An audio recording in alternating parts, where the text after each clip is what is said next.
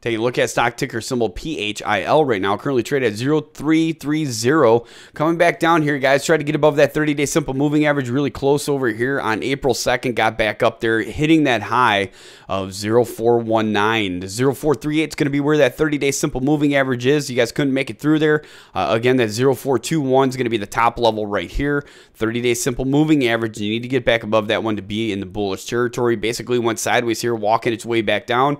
You guys did have a little bit of a fall through over here on April 2nd where you guys hit that low of 0.260, did stabilize around there. I do want to see that 0.3 area is going to be a must hold at this point in my personal opinion.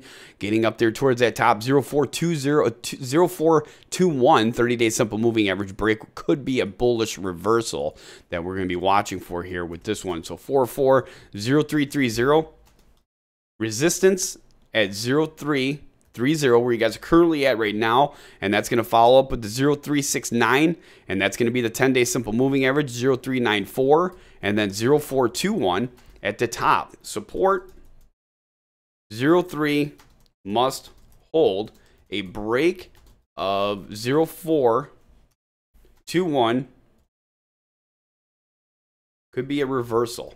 And that's what we're going to be watching for again with PHIL. If you guys follow the stock, I encourage you to join investorshangout.com. The link's in the description below for the PHIL stock message board, where you share your thoughts and your opinions with the tens of thousands of other active investors who use investorshangout.com daily.